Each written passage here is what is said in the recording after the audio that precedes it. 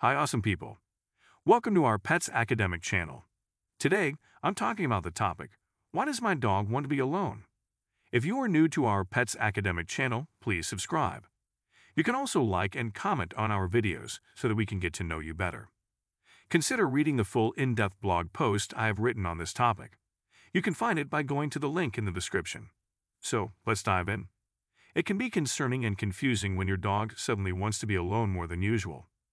It's important to understand why they may be seeking solitude to help them out of this anxious state.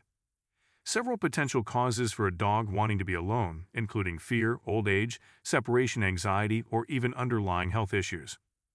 What do you mean by dog want to be alone? When a dog is trying to find solace in being by itself, it usually means they are feeling anxious or scared. In nature, most animals will retreat to a safe place when they feel threatened or fearful.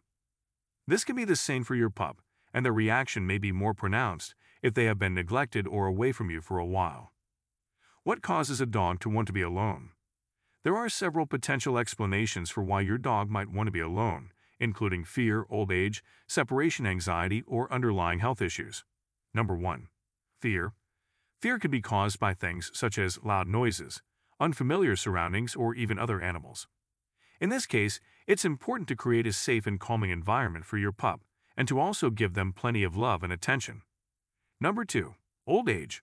Old age can also affect how a dog interacts with their environment. As they get older, they may become more anxious and want to retreat away from the world.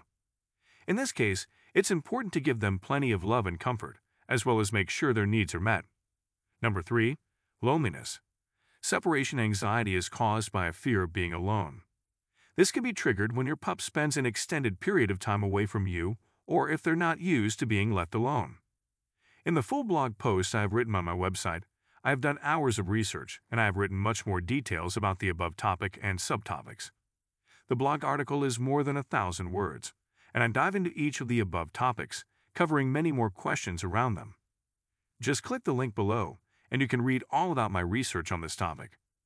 See you inside the blog post, and let me know if you have any more questions in the comments below. Have a great day, and thank you for checking out petsacademic.com.